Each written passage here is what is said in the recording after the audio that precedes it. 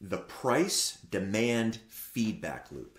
This is an important feature in the energy and climate system. It's at work, kind of behind the scenes in En-ROADS. I want you to understand it.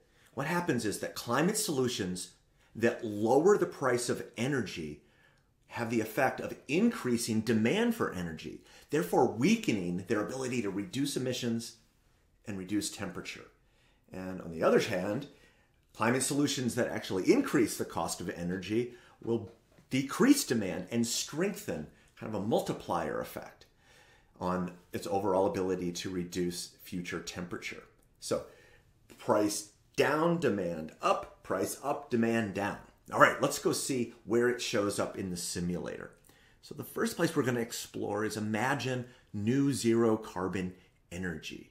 So it's going to come in really inexpensive. It's going to spread around the world because it's so inexpensive. Let's go see where it shows up. So here's the cost of electricity. Over time, you can see the green line of wind and solar getting cheaper and cheaper and cheaper. If we imagine new zero carbon energy, here it comes. Watch the orange area lower, even lower than wind and solar, really inexpensive. Therefore, it's going to spread around the world. Here you can see it growing. See the orange area growing as it spreads. But behind the scenes, what else is going on, particularly that leads it to not have such a huge impact? Only 0.2 degrees C of a reduction.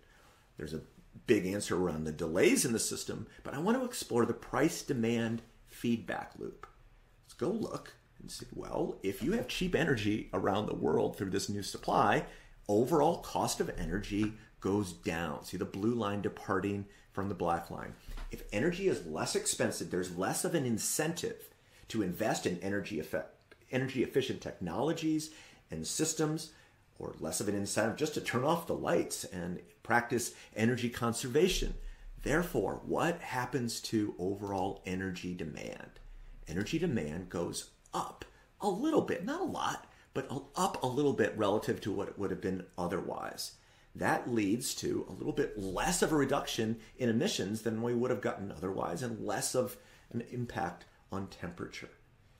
Now let's look at it the opposite way. Oh, actually, and it shows up not just here, but also with inexpensive uranium-based nuclear, also with cheaper and cheaper wind and solar, the same impact. But let's look at the same feedback loop played a different way.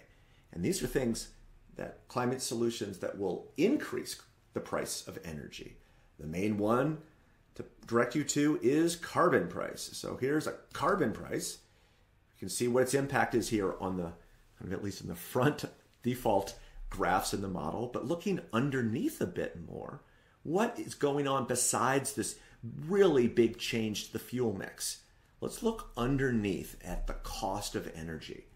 So I'm going to pull up over here for the cost of energy, and we can see that energy costs go up a good bit. If energy is more expensive, there's more of an incentive to invest in energy efficiency or to conserve energy, and therefore energy demand goes down. See the blue line departing from the black line. It goes down not a lot, but somewhat. This is something that will be a multiplier effect on its ability to reduce greenhouse gas emissions and reducing temperature. It makes the solution even stronger, moving it in the opposite direction.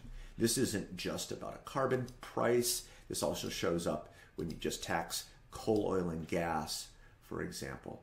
All right, so the price-demand feedback loop, the idea that price comes down, demand goes up, price goes up, demand goes down, weakening some effects with a compensating feedback and strengthening others. Hope this is helpful. Go get them.